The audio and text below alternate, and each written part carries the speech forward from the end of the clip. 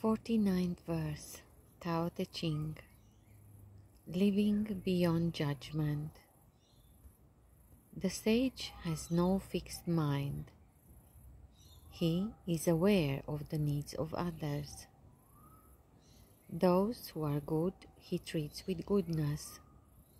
Those who are bad, he also treats with goodness, because the nature of his being is good. He is kind to the kind.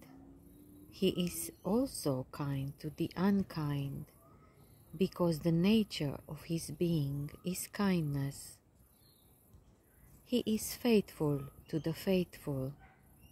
He is also faithful to the unfaithful. The sage lives in harmony with all below heaven. He sees everything as his own self. He loves everyone as his own child. All people are drawn to him. He behaves like a little child.